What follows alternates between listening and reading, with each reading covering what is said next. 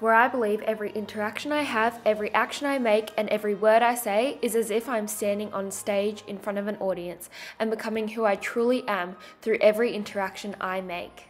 And I've been chilling, watching the ocean. Hey Mum, so we've been learning about this theorist in sociology. His name's Goffman, and he really just made me realise that we use his theory in our everyday lives. So pretty much what he did was he talked about the creation of human personality through its interaction with its environment. He believed that interaction should be studied in itself and that people in everyday life are staging themselves and their interactions as if they were performances in a theatre. That's what I do. What's wrong, Lalita? I don't know. I just don't feel like going outside and putting on this face that I'm always putting on to the public. I honestly just don't have the energy for that today. You don't feel happy, but you don't want anyone to know about it.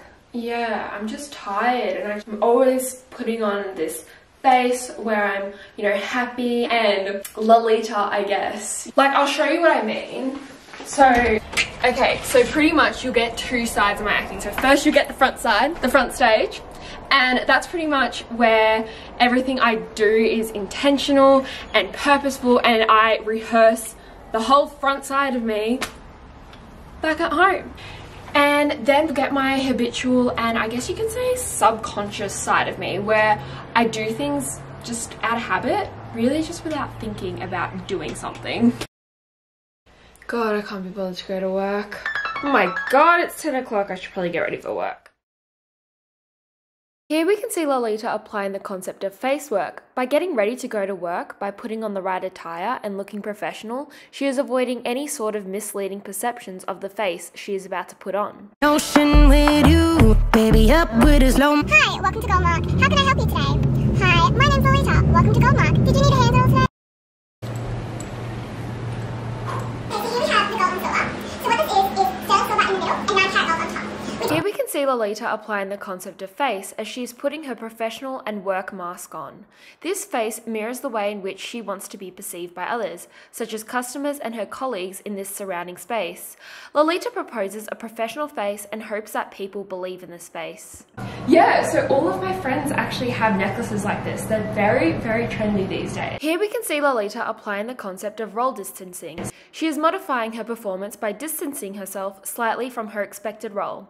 By mentioning her friends, it's as if she is distancing herself from the role she is required to play by expressing and reminding the customer that she is not only a sales assistant, but also a friend. So over here we have the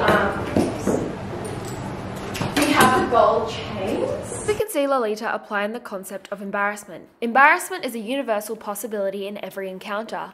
Claiming your face can be difficult because in order to live up to it, you must show people that they can believe in your face. So in this case, it is Lolita's job as a sales assistant.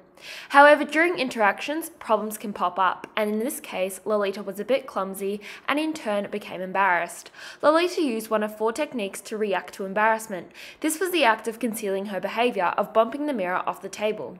She kept talking to the customer as if nothing had happened. What are you doing? Just doing some research on jewellery and I guess you could say broadening my knowledge. In the backstage, the moment that I come home or I go on my lunch break at work, I am free of any expectations or any norms that dictate my front stage acting.